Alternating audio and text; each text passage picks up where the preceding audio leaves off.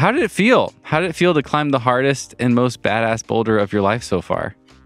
Yeah, it felt good. And I was talking about this weekend. It was really it was a slow build. And in a lot of ways it felt anticlimactic, actually, which is kind of funny. But yeah, I think at first it really felt like, anytime that you do the hardest boulder that you've ever done and it didn't feel particularly different from that, then like kind of sharing a little bit more and thinking about it in like a bigger context, it definitely obviously feels different, super meaningful. And yeah, I'm proud of myself for doing it, and it was a really cool experience. And I feel like it's opened some doors for me.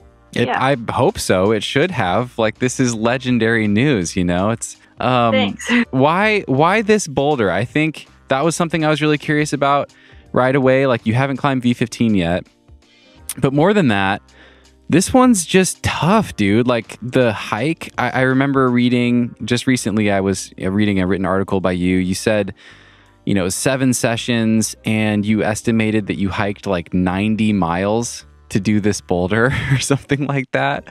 6 miles each way. It's way the hell back there in the middle of nowhere in the mountains, Colorado. Why Box Therapy? Why was that your project this summer?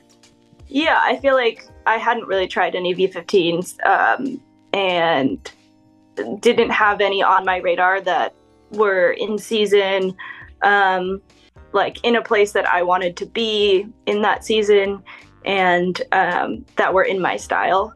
So I felt like Box was like a pretty obvious next project for me, and was likely going to be easier than like almost all the V15s on my list, just because of the style. Like it fits me so well. It only has ascents from short people, and I was just going to be in Colorado for the summer. What was it about that 7th day where was it just like the day where everything lined up? You felt good, the weather was good, presumably you'd gotten stronger from trying it for 7 weeks. Yeah, I definitely like went into it with a learning mentality, which was good. My goal for the day, what would have like been a huge accomplishment for me, was doing the Starlink. And I think just having like lower expectations, or reasonable expectations, is really helpful. And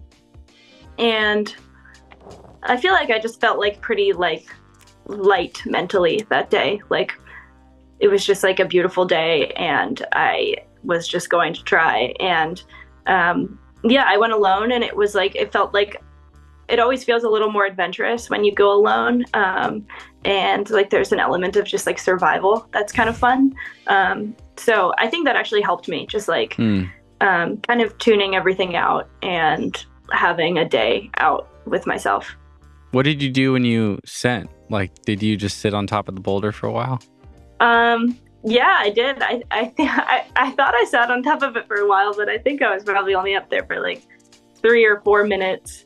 And then, ate a big lunch after that. And then it quickly starts to get dark up there. So I was like, I should start walking before it gets dark. So I honestly didn't linger that much. But yeah, it was just kind of like a moment of peace. Hey friends, I'm interrupting my own video to tell you guys about follow-up episodes. So the video that you're watching right now is from a follow-up episode that I did on the podcast, which means that the full version is only available for patrons who support the podcast for $5 per month or more. You can become a patron by going to patreon.com/thenuggetclimbing. There's a link right there in the description for this video. Again, $5 per month, super quick and easy to sign up, and you can cancel at any time, no questions asked. All right, enjoy the rest of the video. And that kind of goes back to a question I thought I would ask you at the start of this convo, because, I mentioned I heard the news from Ethan right away, and then you and Keenan like to sit on your news. I think that's interesting. You guys really you do epic stuff, and then no one hears about it for a month. Why is that? Why do you guys both tend to sit on your news and not share things right away? Is it important for you to have some time to process things? Or is it just like the logistics of what are we going to do with the video and sponsors and stuff like that?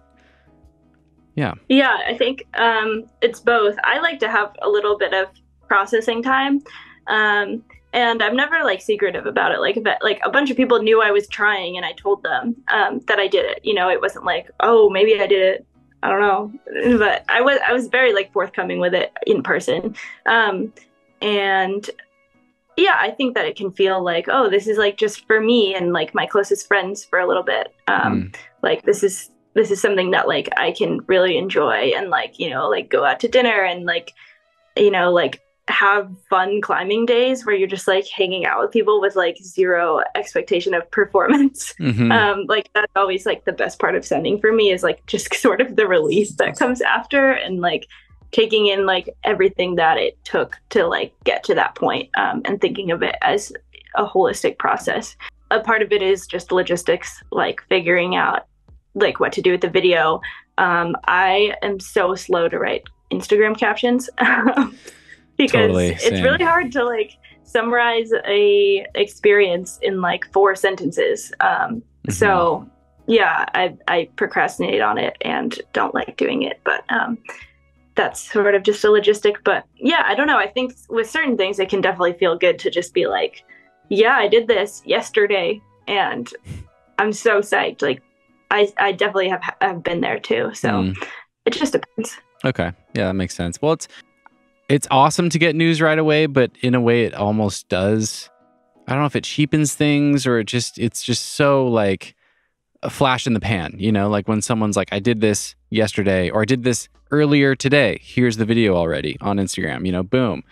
Then we forget about it in a week. And I don't know why, but it feels like if you wait and then drop it, like we carry that that kind of like longer time frame forward in an interesting way. I mean, maybe that's just because this is like really big news, but yeah, we've lost a lot of that, and I think it's really cool to kind of be surprised by what someone did in climbing. I remember, you know, I think I learned about Chris Sharma doing Jumbo Love by like watching progression. You know what I mean? Like it was probably it was like 2 years or something after he did it, but the internet was different back then, and I had no idea. I was like a 20-year-old college kid or something. And I miss that kind of thing. I think it's really cool that you guys are kind of I don't know, like maintaining that a little bit. Yeah. No, I definitely agree with you. Bit. Yeah. Yeah, I think that like news it can feel like inconsequential if it is like sort of just the latest news cycle, and I don't like want to like have like an air of pretension about it, sort of like, oh, this is like big news, we're like withholding from the world. But I think it can if it's actually meaningful, then it feels like it takes some time to like process and tell people, and hopefully people don't forget about it as quickly.